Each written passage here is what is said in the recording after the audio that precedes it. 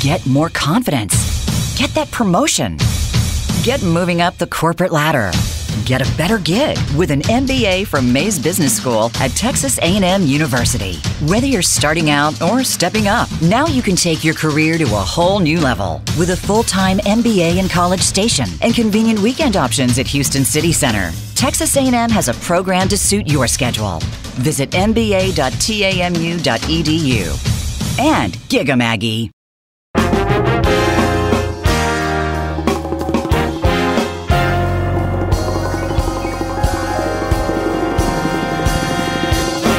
Howdy, welcome to Mays MasterCast. I'm Shannon Deere, the Assistant Dean for Graduate Programs, here with your remarkable host, Ben Wiggins.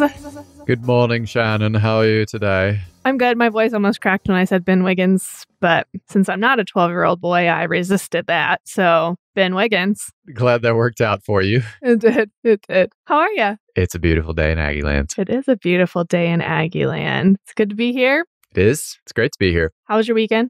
My weekend was pretty nice, pretty low key. Not a whole lot to report, really. Brielle is growing like a weed. They do that, apparently. And how was your weekend? It was good. I wakeboarded, of course, because that's what I do like 3 times a week now. COVID life with no traveling means more wakeboarding. So that's fun. My hands are a little bloody, but it's good. I've avoided Battle major scars. Yeah, I've avoided the major injuries, but I've had some minor kind of continual injuries. But it's been really good. It's been fun. And I'm becoming better friends with Maddie, your lovely wife. So that's been a fun part of this week. She is pretty cool. She's pretty cool. That woman is on fire right now. I just got to say how proud I am of her. That's really cool. Yeah. Yeah. She's great. I've enjoyed it a lot. I enjoy her. Yeah. So has she. She has her own episode, so y'all should listen to that. That's been released on MasterCast. She's amazing. But today we have Bridgette Chambers on the show. Bridgette is one of my favorite people. I really enjoy her. She says in part of the show, her greatest misconception is that she's not very chatty, and I can totally relate. She's no nonsense, get the business done, wanting those, deeper conversations that involve some productivity.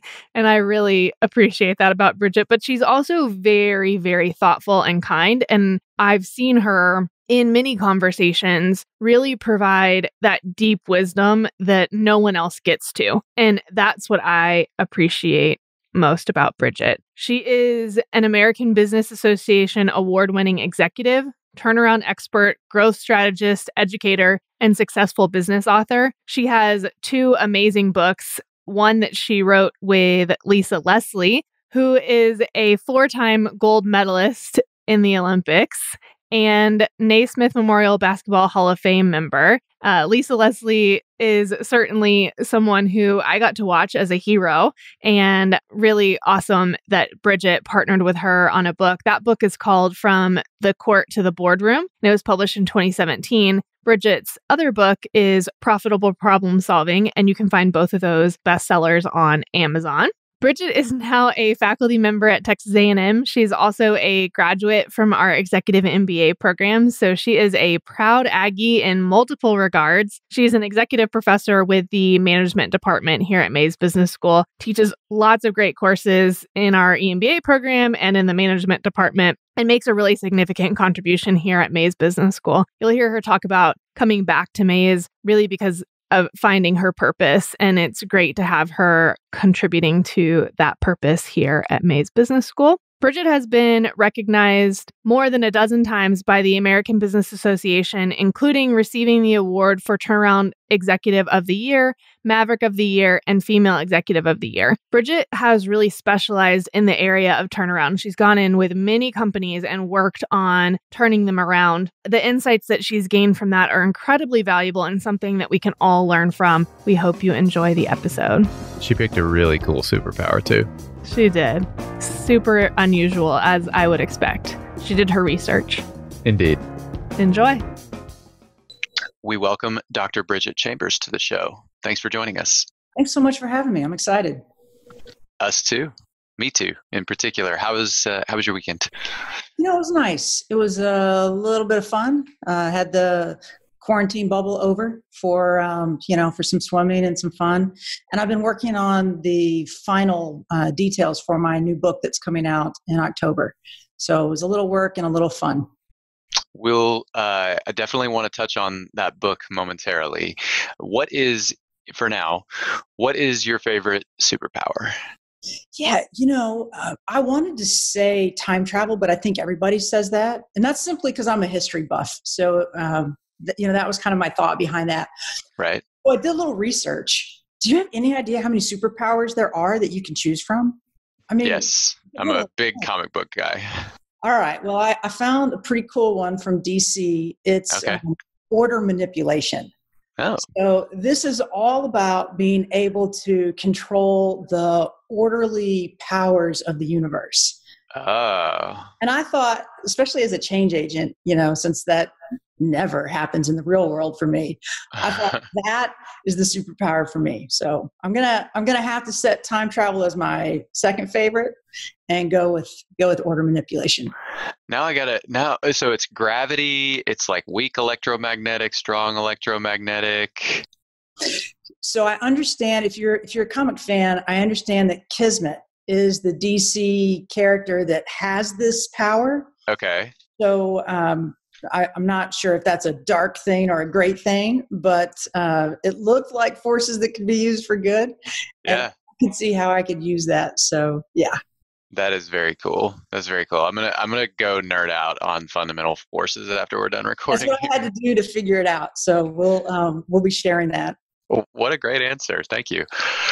Where did you grow up? I grew up in Austin. Yeah. How many in your family? 5. 3 kids, my parents. Where were you in the birth order? The oldest. So if that syndrome is true, I think I put the exclamation point on it. Same here, actually. What was your first job?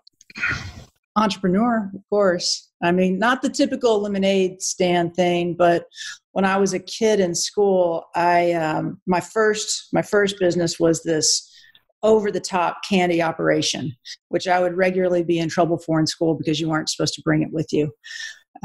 After that, this is going to show my age a little bit, but there was this really cool TV show called Dukes of Hazzard.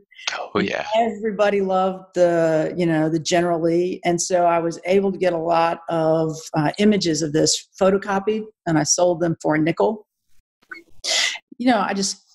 Entrepreneur was kind of my thing. But my first job where I had to go sit for an interview and be hired, I was a stocker at Kroger. Okay. Yeah. What was that like? Any funny stories from that? No, I got fired pretty quickly, actually. Why? I had my hand in my pocket while I was stocking, and I think that didn't fit the rules. So it actually kind of left an imprint on me because I was one of those people who was, by that time, I was pretty good at the things I was doing. I did a lot of sports, and so I liked accomplishments, and I felt good about doing things and being good at them. And so it was kind of a humbling experience to be terminated for something. So that kind of stuck with me. And actually, I'm really glad for the experience now because later in life, as I got into turnaround work, there's a lot of times where you have to let people go, not for performance-based reasons, for reasons that were way beyond these fantastic performers' control. And so from a very early age, I understood the dignity that you needed to try to put into that moment so that people could leave with something positive, even though it was a very negative experience. And so I know it sounds silly to get that from your first job, but I'm glad for the experience. I have 2 questions. The first one is, you got fired for having your hand in your pocket? A jacket pocket. Yeah. So you're supposed to be facing things and pulling them to the front of the shelf. Uh-huh. Well, you got to do that with quite an impressive pace at Kroger, or you get in trouble. So I had, so instead of having 2 hands out, I had one pocket and the other. Yeah, that was. Did they give you a warning of any kind, or was it just like, no, hand in pocket, she's gone? I'm going with the latter because that's how I remember it. But, I was 16, so who knows? All right. Maybe there was some kind of warning ahead of time. The other thing that I was wondering about from what you just said was you were talking about having to let people go for reasons that had nothing to do with performance. Did I hear that right? Exactly. Was it a question of like right person, wrong seat, like Jim Collins, Gino Wickman type of stuff?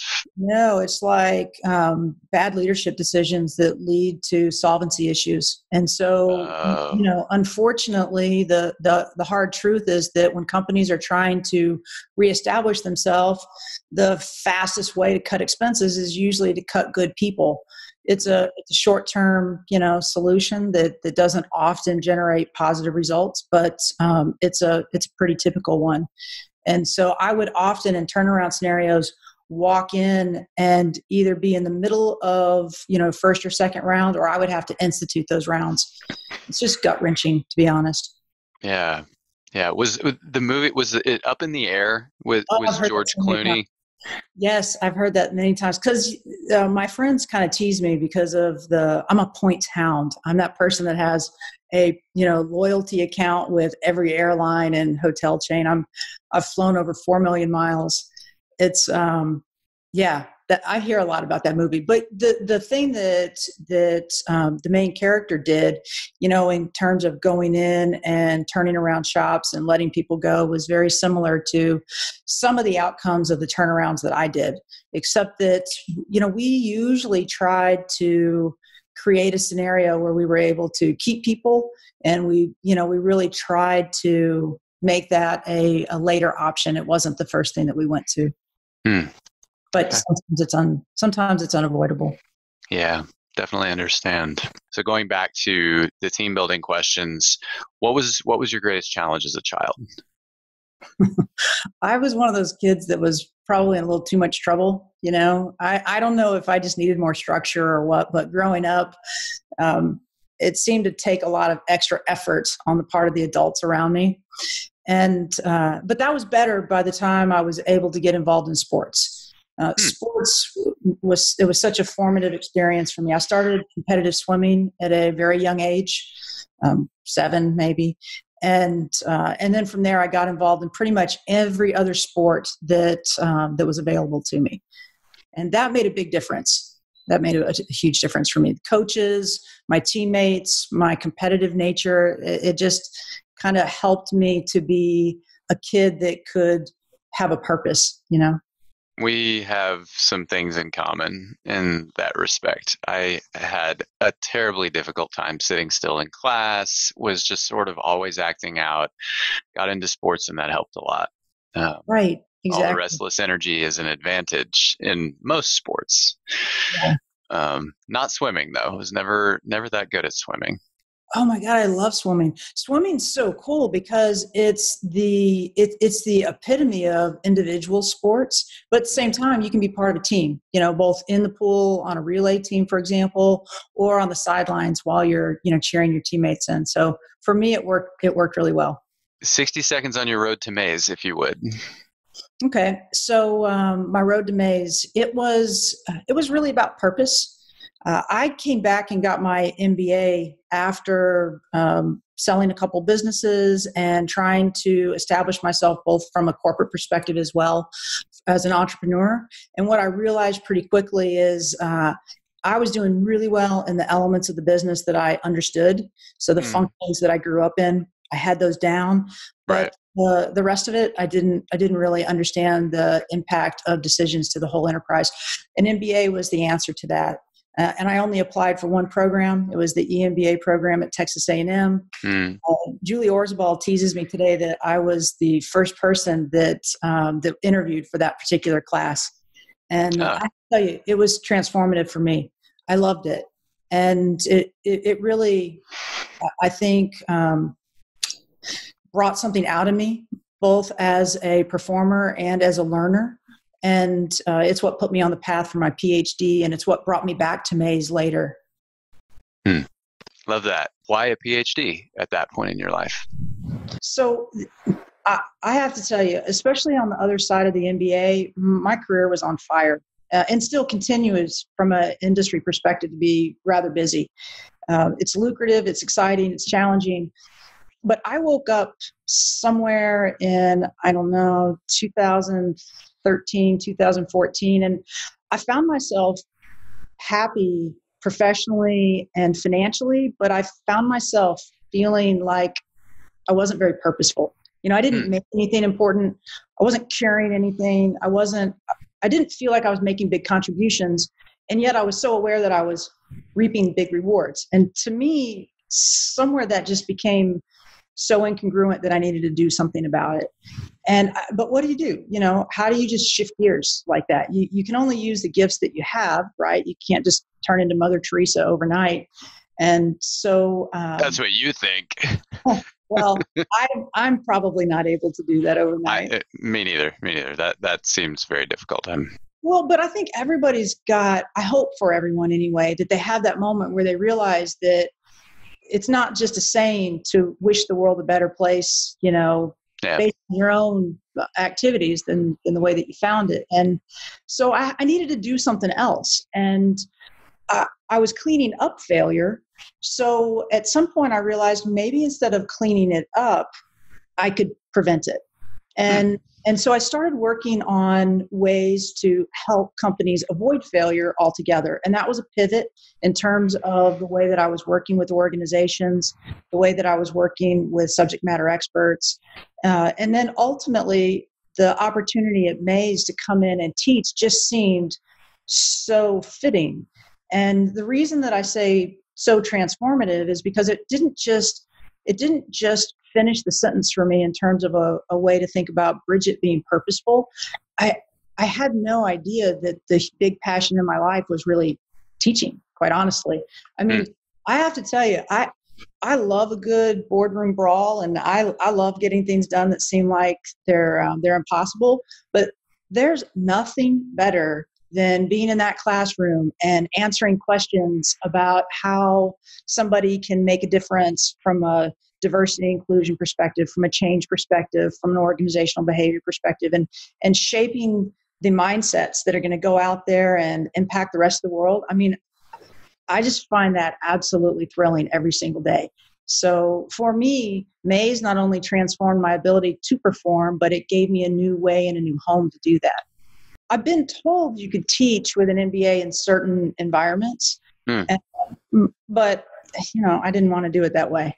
I wanted to move forward with some of these achievements as a student, and I found a real thrill in understanding underserved areas, both in terms of literature and in terms of practice. And the PhD for me was an opportunity to try to bridge some of those experiences. Talk a little bit more about underserved areas. Which ones did you gravitate to? Well, first I focused on failure because that's pretty close to what I was doing as a practitioner. But when you're thinking about avoiding failure, you're very quickly talking about organizational learning. And so I spent a lot of time focusing on how organizational learning can impact the rate or the cost of failure within an organization. And the difference in tacit learning versus formal learning, and how you can, move ideas and process and knowledge through an organization. I believe that some organizations do it really well, and they learn to avoid the failures that they've experienced. Now, they still have other failures ahead of them, but they've reserved all of this great energy and resources to address those failures. These are companies like Google, like Apple. And then you've got other companies that they also work on learning how to deal with failure, but what they instead do is they optimize failure. So they learn to fail less expensively. They do it in a way where they're trying to minimize how many people they're laying off. And that's not the same game as avoiding failure altogether. And so I really tried to dig into that area and differentiate what distinguishes a company that fails less expensively over and over again versus a company that avoids failure and reserves those resources for new challenges. And to me, that's fascinating. Which approach do you like more at this point? Oh, the latter, for sure. Absolutely. I think learning what caused an issue and creating a process internally to learn from that is it makes your organization truly agile. You're learning in an iterative way. You're practicing new behaviors and mindsets literally on the heels of having potentially a difficult experience, and that moves the organization forward. That's where we find innovative experiences, and that's where we find growth and competitiveness. But when you're constantly just trying to rethink how to do something less expensively, it's a closed loop. It's hard to get out of that. Interesting. You authored 2 books, Profitable Problem Solving and From the Court to the Boardroom. The description of Court to Boardroom states, readers quickly learn how to reignite, love that word, the powerful foundation of strength formed while playing competitive sports, and parlay, like that word too, those life-changing, high-performing behaviors into success in the business world. Let's get really specific. What is the most important single nugget, the most important core truth for readers to learn from this book? There's a very real connection between competitive and organized sports and business. And dependent on that fact is the fact that if you were able to be successful in sports, you're able to be successful in business. So it really is about taking those experiences, those practices, that mindset that made you a good team player, a good performer, and pivoting those into a business environment. Love hearing that. I interned for Enterprise in 2002 as a student at Rice, and they said at that point, they were basically just recruiting athletes. They said it's that works with our mindset. It's and they cited some statistic about how Fortune 500 CEOs having played competitive sports at some point or other in their lives. You've probably heard that one. There are probably better stats out there now, but yeah, there definitely seems to be something there. Well, it's so true. If you think about a lot of the pitfalls that can kill a culture and then subsequently kill a company, they're the same things that smart, high-performance teams would avoid. You have a teammate that makes a mistake on the field. You don't see the team attacking that teammate. They help them up, dust them off, pat them on the back, let's go get them. And in the boardroom, somebody misses a deal, and it's a very different set of behaviors. And you could alienate team members that you really need to bring in closer. So I believe that there's a lot of behaviors that if you can literally pull them off the court and drop them in a company, you would find instant competitiveness and much stronger cultures. Also, I think athletes are more resilient to begin with. Athletes expect to fall down. And they are trained to get back up and to do better the next time. And that type of behavior, that type of resilience and tenacity is part of what makes a high performer part of a high performing culture and company. There's something else to it as well, which is that athletes tend to have a little bit of edge to them, a little bit of FU, and I think that probably helps too. Oh, I definitely. But, and that's why I think a lot of the things that we focus on from a business school perspective is very important. Understanding how to, drive and grow your emotional intelligence, understanding executive presence, understanding behaviors within an organization. All of these things are really important because it's the stuff that in a team environment happens in the locker room, happens on the bus on the way to a game, happens on the field. And you just got to package these things differently for a business environment. That makes sense. How did you get teamed up with Lisa Leslie? Yeah, I get that question a lot because I guess we don't look like the most likely duo. But actually, Lisa and I, over the years, have become dear friends. Our families are close. And in fact, we refer to each other as yin and yang. I'm yin, by the way. Okay. So I've always been, as we've just talked, a big supporter and fan of sports, as well as an athlete myself. Right. And the WNBA was something that I got pretty involved in, especially when Houston had a team, the Comets, for many years. Yeah. And I was part of trying to help the Comets survive when Alexander decided he was going to divest them from his group.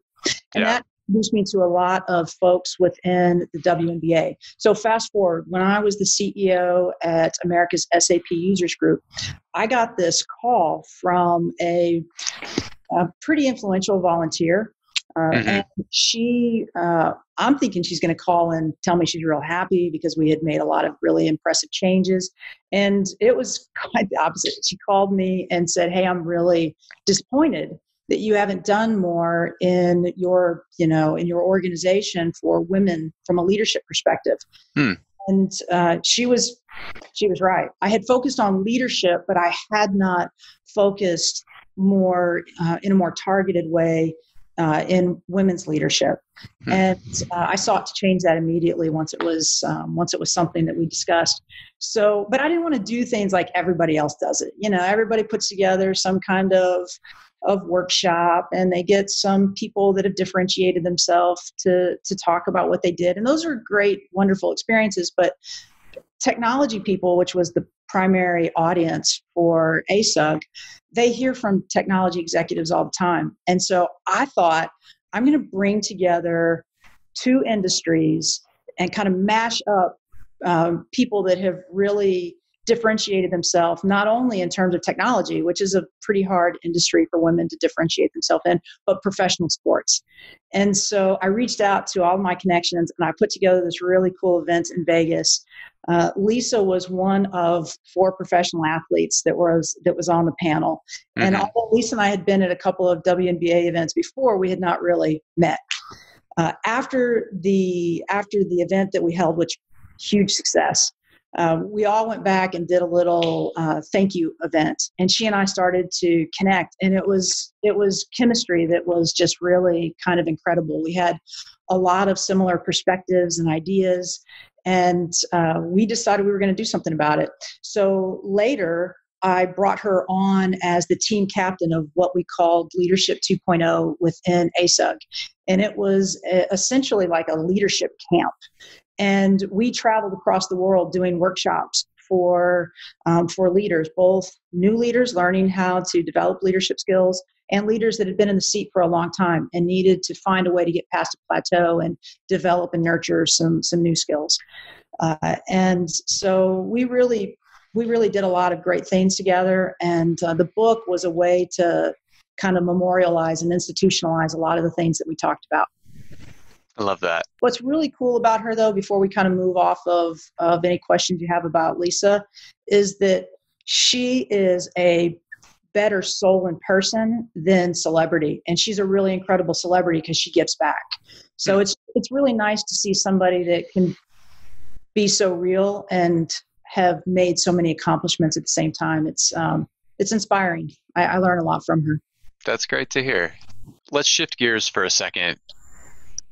Obviously, we're dealing with a worldwide pandemic right now. Everyone's aware of this. How have you seen organizations adapt to change during COVID? So it's pretty amazing the way that organizations are able to successfully deal with change during this COVID-19 disruption. I've been working with a number of organizations before COVID, and I continue to work with them during COVID. And I'm amazed because pre-COVID, most organizations would strive to lower expenses, create a better culture, to improve their hiring. And often that meant instead of clustering around an office, create an environment where they can focus on a remote talent strategy. And how do you make that remote talent more productive? How do you create chemistry? And I found that while some organizations were able to be successful, there were always some KPIs, especially around productivity and revenue, that would sink a little, or maybe you'd have a little bit of a challenge in bringing everyone to a place where they had a consistent amount of productivity. It took a lot of babysitting, it seemed. But on the heels of COVID, I found that that's quite different. Almost immediately, a lot of the KPIs around production start to shoot up. And I really think that a big part of this had to do with fear. I've always believed that change is more emotional than mechanical, and and people resist change. We know that 2/3 of people, they don't like change. As a result, 70% or more of change projects fail. So when you're trying to get people to make a massive change, getting it done successfully and being able to measure the output of successful change is a pretty big challenge. And on the other side or I shouldn't say on the other side, during COVID, I've been able to measure in some of these organizations successful transition to remote productivity. And I think it's because people were really worried they were going to lose their job. And so instead of seeing it more as an option, they saw it more as an opportunity to maintain and keep their job. And when there was something more in it for them, they performed at a higher level. And this was sustained for weeks and months, and now it almost seems like a habit in many of these organizations. So while there are some, attenuation that you have to do with a few different activities and standards, for the most part, I would say change has been much more successful during COVID than pre-COVID, which to me is unexpected. I would have thought that with the disruption, you would have had more resistance because people would have been, concerned about what was going on. They might have been distracted, and that would have been present when you looked in the numbers. But that did not seem to be the case. In fact, I'm working with companies that year over year are not only growing, but are coming pretty close to some of the budget numbers that they had set for themselves for this year, which to me is amazing. Astonishing, yes. I think it's about cohesiveness. I have always believed that change is more emotional than mechanical. And because there's this cohesiveness, there's this shared connection to keeping the company alive. Everybody's got this shared mission to move the company forward and essentially save their jobs in doing so. And as you see people really coming together in this shared mission, they are hitting these productivity standards that pre-COVID were challenging to get people to hit consistently in a remote environment. And so I'm quite amazed that during a time where there's a lot of distractions, a lot of emotions, a lot of question marks, that you've got people just powering into their day and moving their company forward. It's funny because we talked offline about how we have not united as a country across political lines over this. In fact, it has served as a divisive force across political lines. But it sounds like within companies, people are banding together, organizations are banding together, and it is functioning as a force of unity. Why do you think that is? Well, again, I think it's a shared mission. People. And when they come together and they share a mission and a common goal, right. The collaboration is high, the determination is high, thus the resilience of that team is high, and it feeds, and it's like rocket fuel for a culture. And this feedback that I'm giving you is anecdotal. I've not gone out and done a wide survey across organizations, but those organizations that I worked with before COVID and continue to work with today are growing. And it's quite amazing. And these are not companies with massive balance sheets. These are Russell 2000, small, mid-sized businesses that one would think would be quite vulnerable in a marketplace like this. And in fact, they're looking at vulnerability in the rearview mirror and hiring at a pretty fast clip, picking up people from these other organizations that were thinking about survival rather than how to thrive, and really moving forward to continue to grow. Tell us about Factor 10 results. Sure. Factor 10, I guess to tell you about Factor 10, I should first give you a real quick appreciation for profitable problem solving. Yes. I wrote profitable problem solving for the grassroots of every organization. It's really dedicated to the people that run the shop floor, that run the departments, that run the small teams that make up the lifeblood of a company. I believe that those are the very stakeholders that see problems when they are at their least complex, least expensive state, and it's the best time to fix those problems.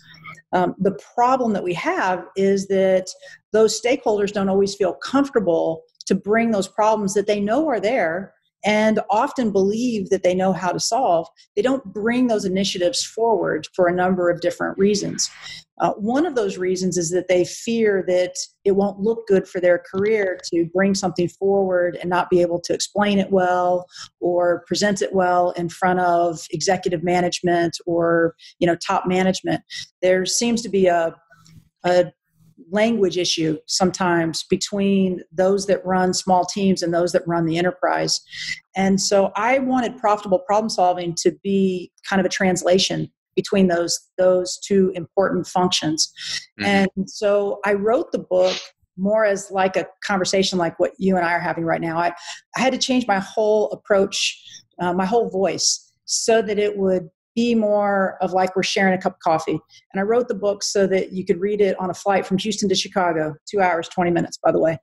And it was intended to be not a lecture, but a handbook for change. And one of the things that I noticed when I started helping this grassroots effort to make change happen within their organization is that they didn't have a real handle on how to communicate enterprise value. And thus, they weren't getting a lot of attention for important initiatives. Because they're talking about the cost of something at a unit level or at a departmental level, the gains or the savings were relatively minuscule in that small environment.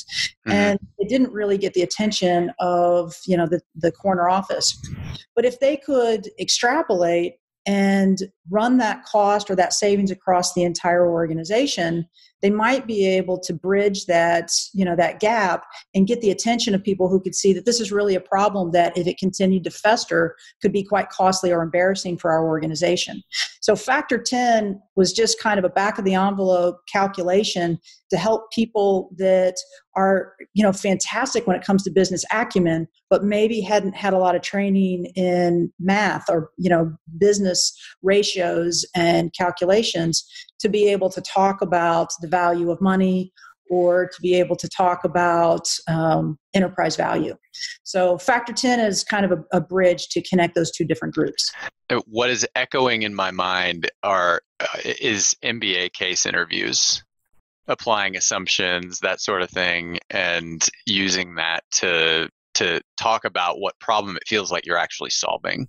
Yeah. Well, there was this, I actually got this idea when I was doing some of my research, and I was interviewing some folks from a manufacturing firm, and this particular company, they make the casings that radios and other electronic devices would go in. And they had a issue from a quality assurance perspective, and that the casings were, they weren't maintaining their strength, and so they were getting a lot of returns, and it was impacting the organization. And so they crowdsourced the idea of improving the casings to the folks on the manufacturing floor. And this one guy, we'll call him Joe, realized that if he removed 2 washers from the design, he, for the most part, fixed the problem. And guess what? He was saving money and saving time by removing these washers. The cost at his station ended up being like, $25 for the course of a week. So $25 isn't really going to get a lot of attention. But when you multiply that over, personnel, shifts, departments, and you started looking at the real enterprise value of his savings, there were a lot of zeros that Joe and his direct supervisor had left out. And so I thought, if I could find an easy way to help people see that the value of a solution is often much larger than the cost of the widget that you're pulling out of the design, maybe we can connect more ideas and solve more problems. What was harder than any reasonable person would expect about writing a book? Was anything easier than you expected?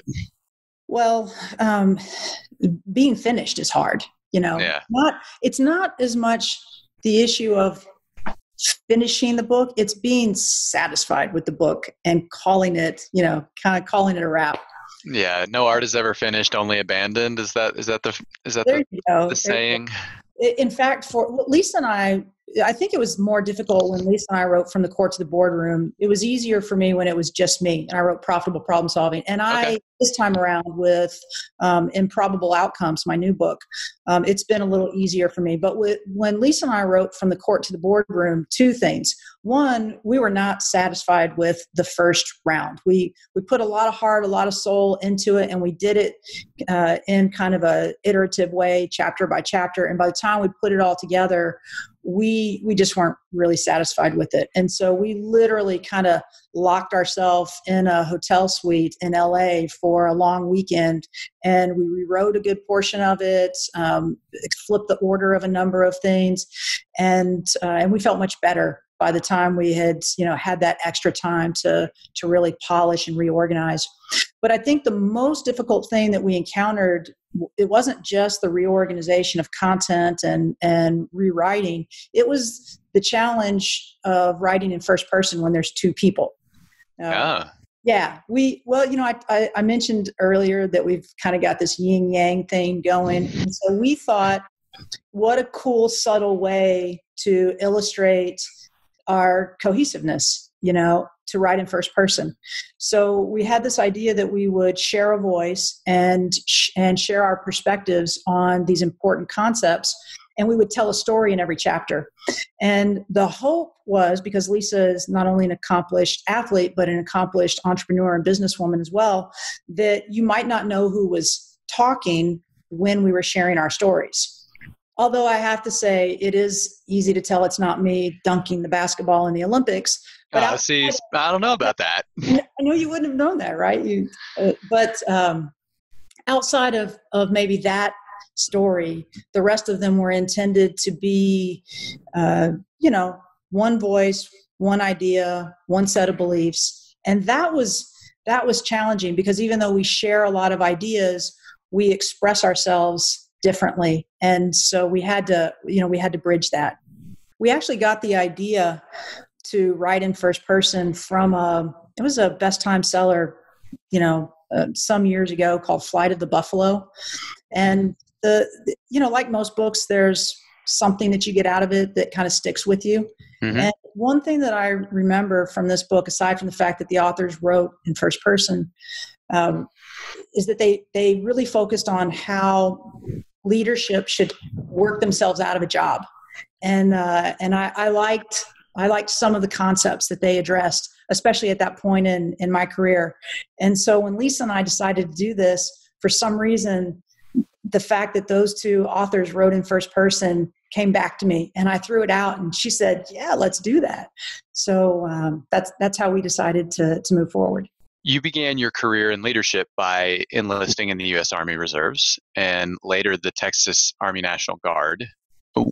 What do you think are the most important lessons learned from military service that cannot be learned anywhere else, including maybe most notably for this conversation, sports?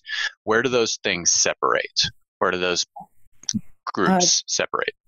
This was one of the easiest questions that I saw, because it comes to mind so quickly. Duty, humility.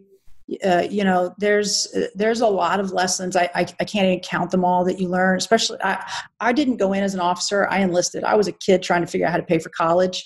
Right. And I went into the military for the GI Bill, and I came out with so much more than that. I learned not to judge people based on a short set of facts, or sizing people up too quickly, because I learned that people have a lot of strength inside that maybe I had just not learned how to see or measure.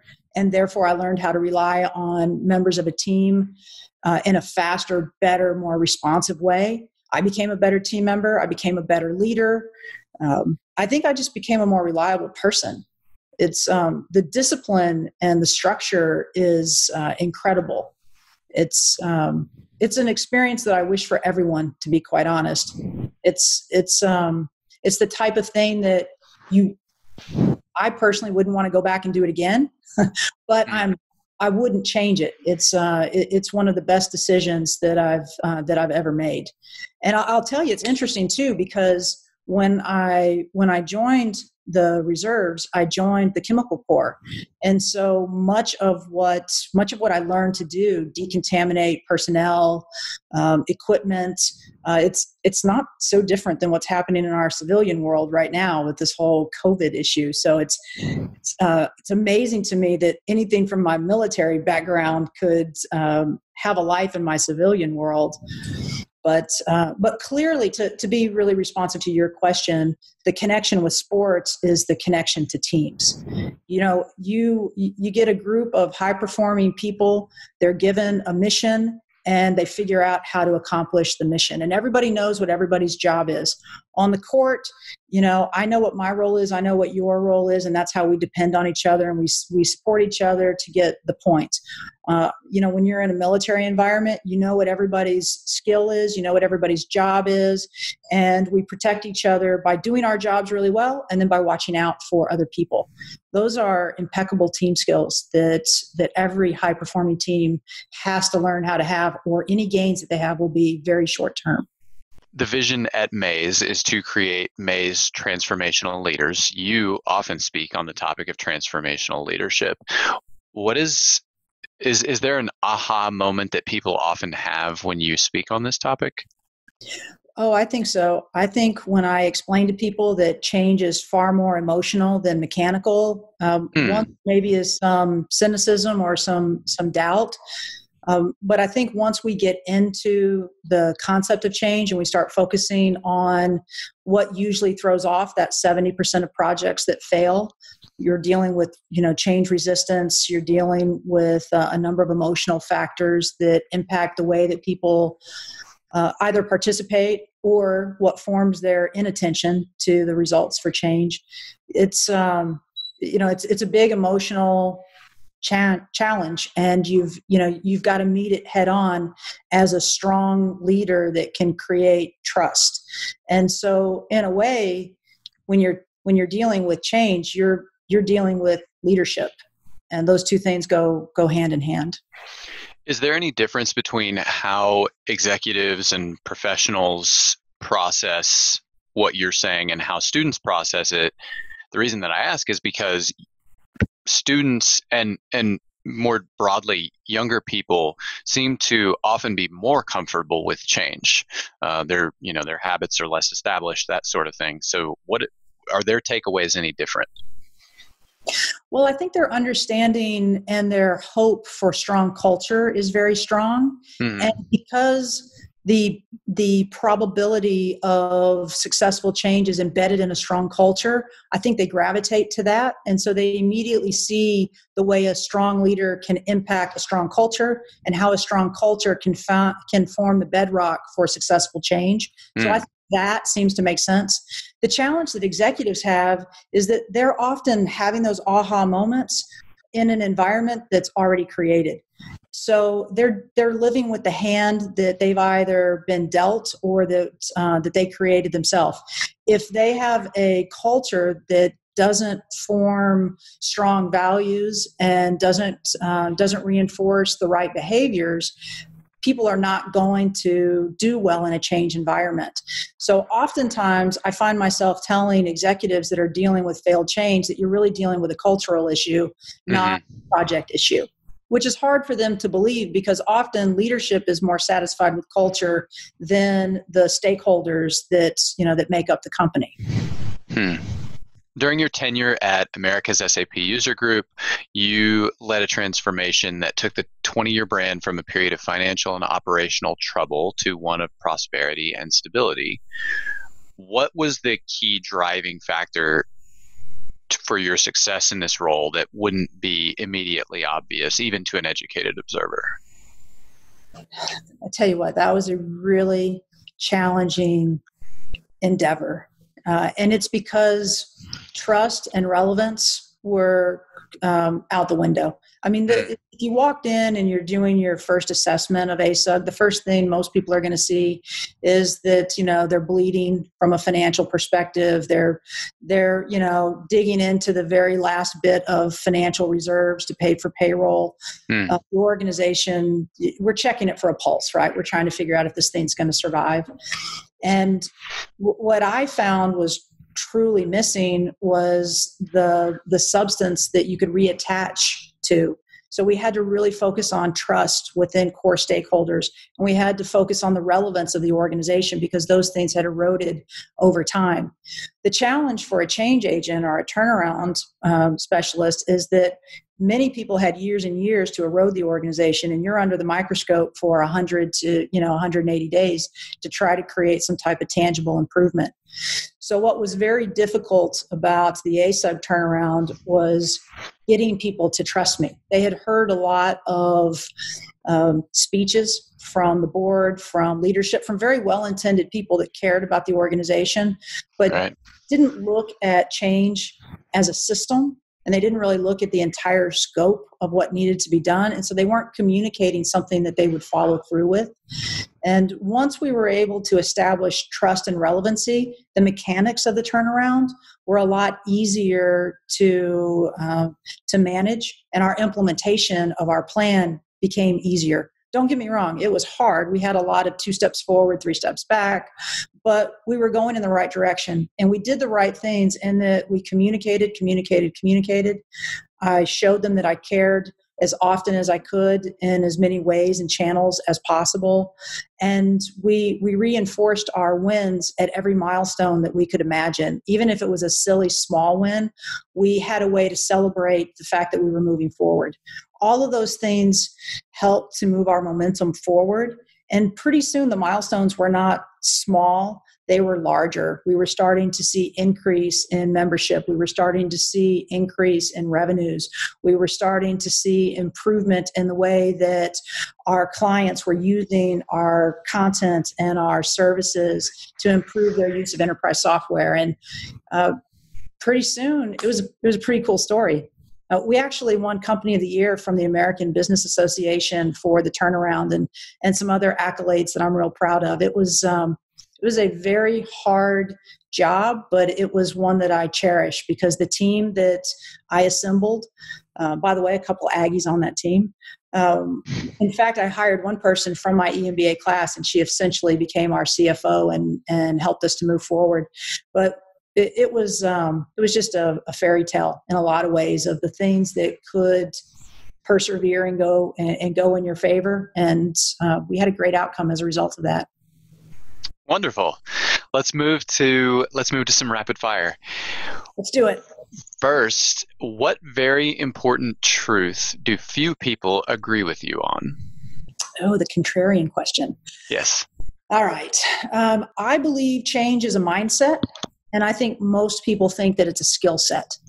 And so until we get to a point that we look at change as a mindset, I think that we are going to continue to look at rates of failure that are untenable. And we're getting better. We're starting to see change being addressed in the way that you might think about addressing it as a mindset, but I don't think we're really there yet. When it comes to thinking of change as a mindset, is there a way you can capture in a sentence or two what that mindset is? Yeah, it's responsibility, it's resilience, it's openness, it's being agile. But it's not just the responsibility of the leader; it's the responsibility of everyone, and that's why it needs to be a mindset. We're teaching change leaders how to lead during times of uncertainty, and that's helping. The problem is that the change leaders aren't the ones resistant to change. It's the rest of the team. So you've got to create a mindset that permeates your entire culture.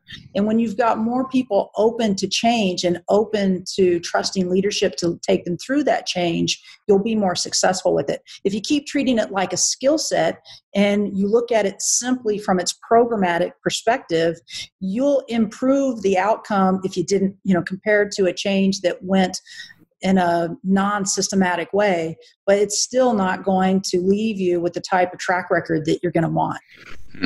Okay. What is your fondest memory of Texas A&M? I have a lot of them, but I'd have to say the way that we responded to Hurricane Ike. I was finishing my EMBA program at that time, and I remember waking up in the morning and looking at all these trees down in my backyard. And what was really cool is that my backyard wasn't what I focused on first. I got in a car with a bunch of other classmates, and we took turns. We went to, one student's house, another student, and we made a couple days out of taking care of each other. I still have so much pride in the way that we got together as a team instead of just focusing on what was in our own backyard. That makes me really proud. That tradition definitely continues. What do you think is people's biggest misconception of you? I think people think I like to visit. And I not only am not good at it, but I am working at it. But, people love to kind of sit and visit. And I've never been very good at that. And I'm working on it because I know that it's an important way to build a relationship. But sometimes my inner monologue is done. My dear friends know this about me. We catch up, even though time has passed, like nothing's ever passed. But I'm probably not one of those people that is constantly keeping in touch and calling. And so I'm working on that. But I think sometimes, especially growing up in Texas, people think, we're just going to catch up and visit. And I need to be better at that. I'm not as good at it as I should be. So does your mind want to immediately go to let's do something productive together, or does it go to, or are you just, do you just not make the reconnection or the connection in the first place? What is your mind doing instead of visiting? Yeah, I want to know what, if it's something that's productive or if it's something that's fascinating, I can stay plugged into that. But if we get off track to something that, I don't know, that just doesn't seem to, if it doesn't keep my attention, I have a hard time staying plugged in. And I need to work on that. If it doesn't challenge your mind enough, perhaps? Sure. I think it's just a matter of, my dad told me that he thinks maybe they adopted me from New York and they just didn't know it. I say that with a lot of friends that are New Yorkers, so I say that with love. But, there's just there's that saying, be bright, be gone, and I kind of like to have impactful, strong interactions, but I don't always love it when they linger. And so I think sometimes that's not something that, that's something I'm working on, but I don't think people always know that about me. And so I constantly find myself in those conversations, which gives me a lot of opportunity to learn how to be better at it. I like that. What was your most valuable failure? All of them. I'm an entrepreneur, so you swing and miss most of the time, right? Mm-hmm. I think I'm just really pleased for all of the failures that I've had, the big and the small ones, and really thankful that I'm open to learning from them. Anyone you would like to send good bull? Oh, definitely. In fact, this was kind of hard to pick because so many people at A&M are so incredible, right? But I have to tell you, I had this student, she just graduated last semester from A&M, Mallory Gale. She is a social entrepreneur. She launched an organization called Interwoven.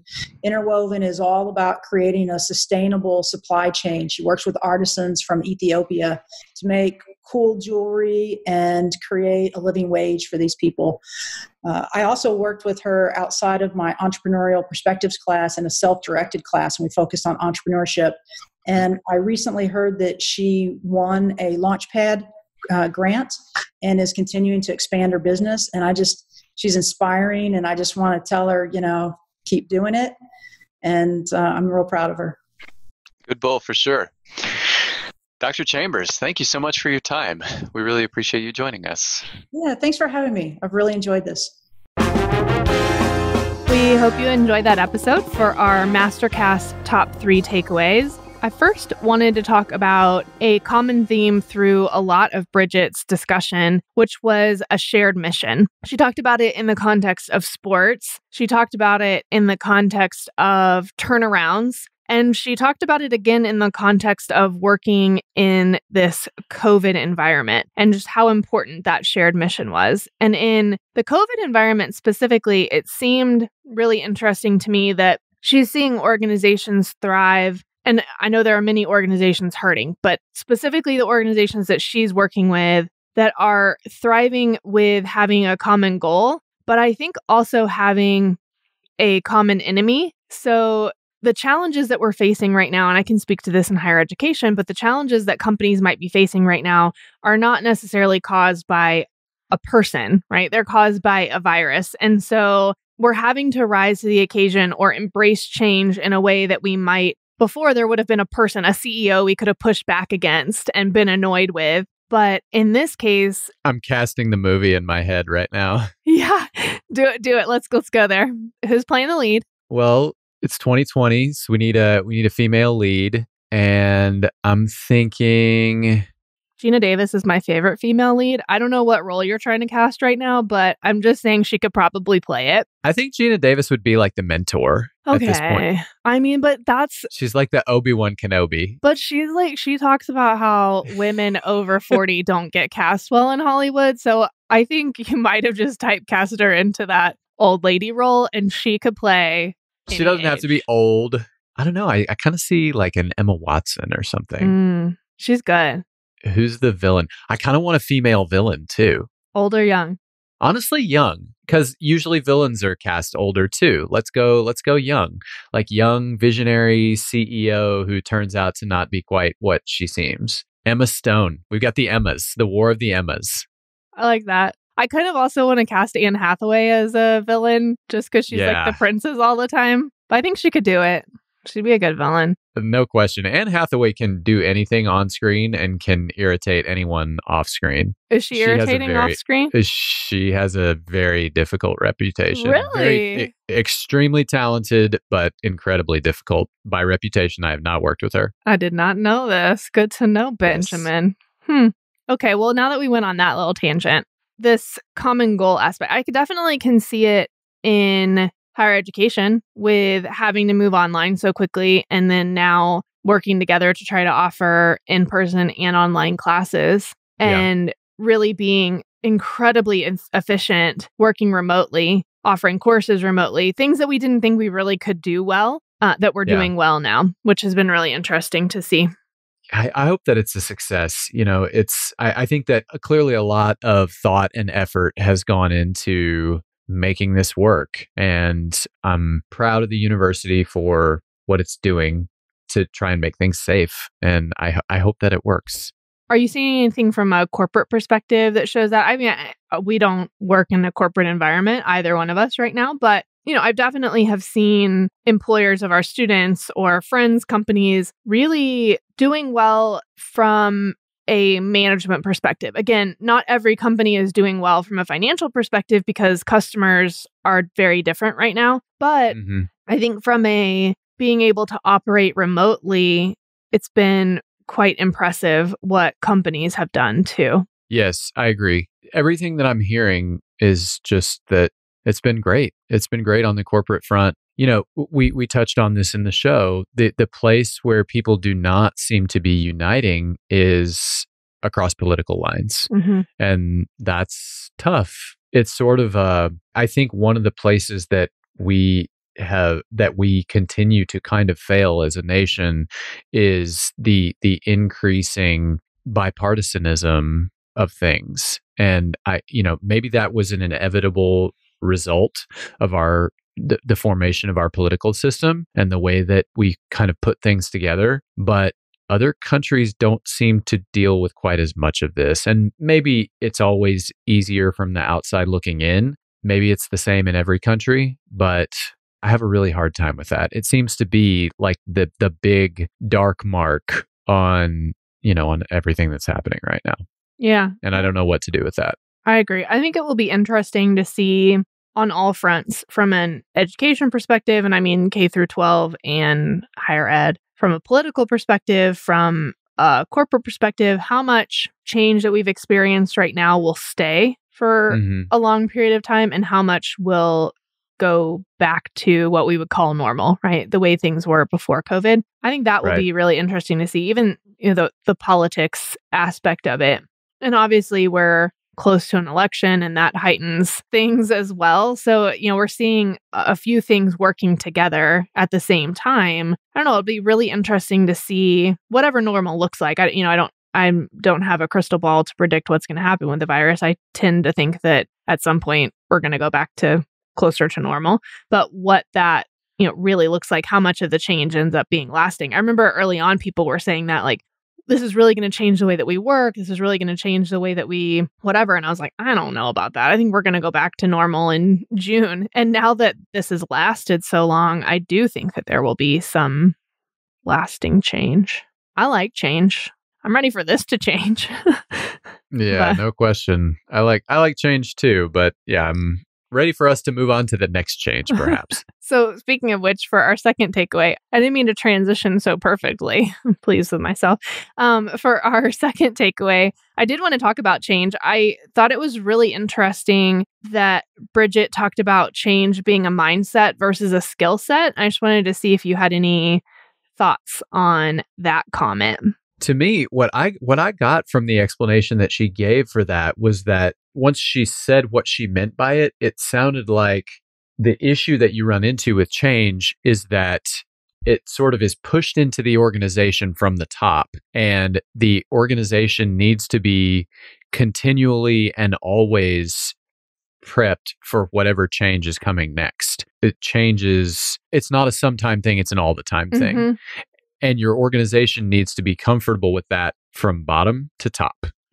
That was kind of my interpretation of what she ended up saying. Yeah, I think that makes sense. That change is the constant almost. Right. And all of your organization has to be ready to roll with that. That it has to be part of your culture. It has to be one of your core values, really. And I think especially probably any organization, but certainly the ones that she works with that are going through turnarounds, that are really going through major changes, not just small shifts, but really significant, dramatic changes. Right. For our last takeaway, we've talked about this before on the show, but I think it's so interesting. The relationship of organized sports and business. And certainly she capitalized on that in her book, From the Court to the Boardroom, which, how cool is that she has a picture with Magic Johnson and Lisa Leslie? I'm kind of jealous, but we'll post that on social media. But the relationship between organized sports and business is so strong. I shared this before, and I cannot find this study, and I would love to, but PwC conducted a study probably 20 years ago now, where they were looking for what factors correlated with success at the firm. And the only factor they could find was participation in a team sport.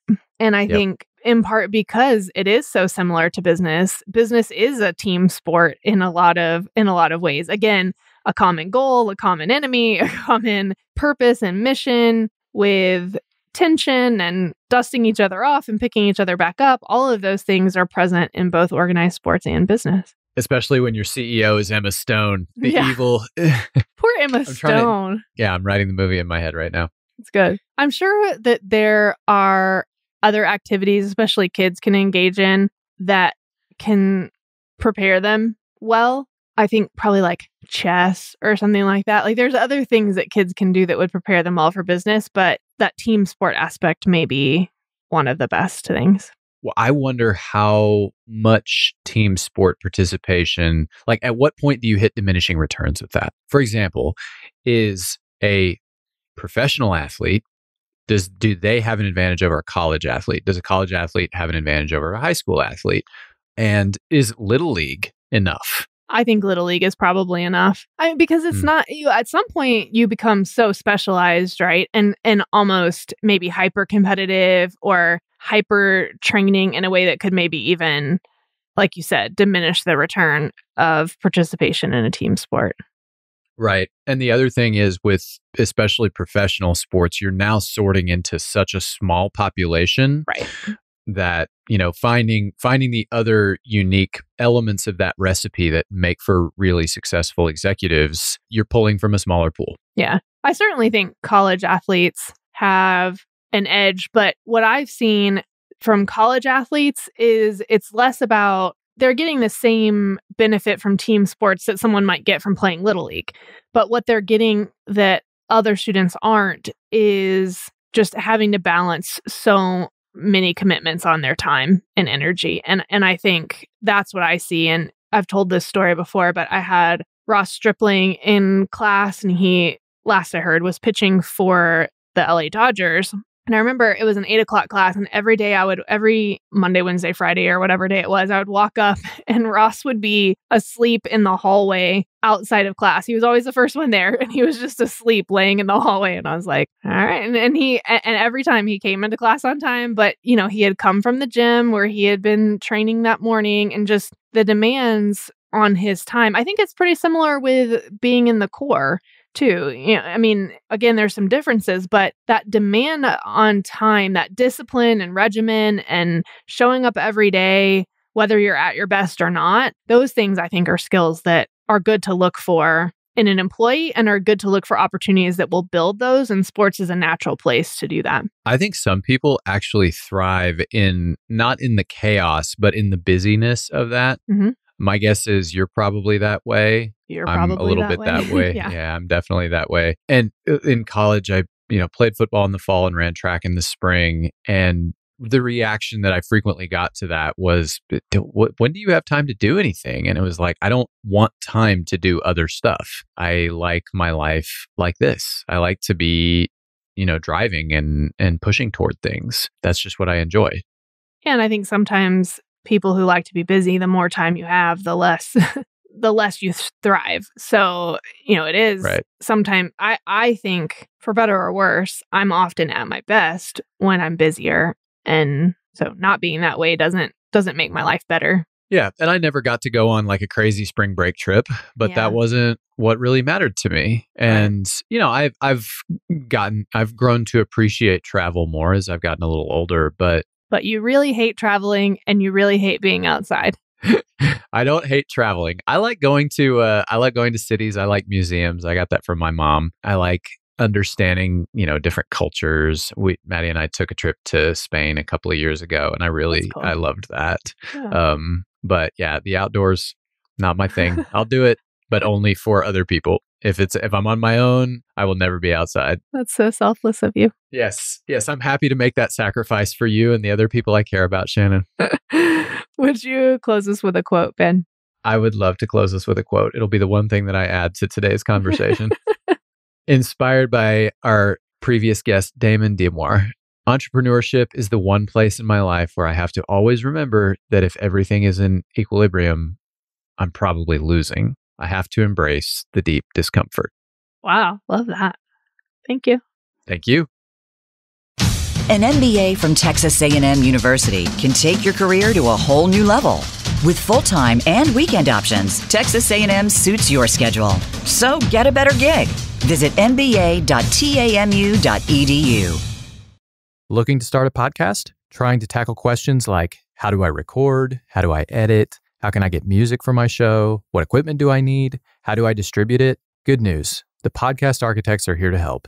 Whether that's from start to finish, fixing the audio quality, helping you get the episodes posted, go to podconsulting.co. Everyone has something worth sharing with the world.